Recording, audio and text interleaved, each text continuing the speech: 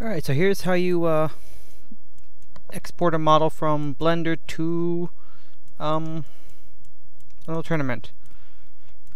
First thing you gotta do is pretty much select, I'm in object mode, select the mesh, then select the bone on the skeleton, hit Control P, do armature deform. Then you select both components, go to export, skeleton mesh, blah blah blah, the PSK exporter. Then what I'll do just file name from Blend. It'll use the name of the Blender file. Then I set it to animation only because that's all we need for this.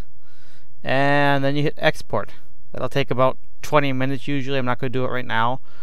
Then to get the mesh ready, or for the skeletal mesh, not the animation PSK. First thing I do is I add this is before when I'm done with the model or so. I add modifier edge split, which is going to take the sharp edges and make it so that they are not split, not joined together. Because when Unreal Editor imports a mesh, it's going to make all the edges soft. Well, it's this export process that causes that to happen. But when you split the edges, they will not be soft. If they're split, they're just two different edges that are butted up against each other. And you can go and manually select whatever edges you feel should be sharp. If you want to kind of be lazy, you can turn on edge angle, and that'll just automatically assign the edges that meet some arbitrary angle. Split angle 30 right there. Another way is you can do select sharp edges, and again you can adjust the thing. It's going to be default to 30 anyways, and you can tweak that, and that'll automatically adjust all the edges that are a sharp angle. And then you hit Control E, mark sharp, and that's the basics for setting up sharp edges.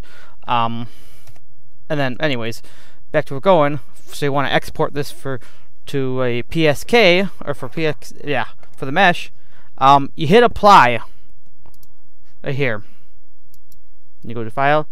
I export it to Collada DAE. There may be other options that work for it. Make sure apply modifiers isn't selected, because that will actually mess up when it applies the skeletal mesh modifier, the armature modifier right there. So anyways, I applied that. Anyways, I applied the edge split. Do this. I don't think I really mess with any of the settings here. This is what I got going on. I just export it. Open up Gnosis. Oops, I already did it here. But find your model. There it is. Export. Scroll down to PSK.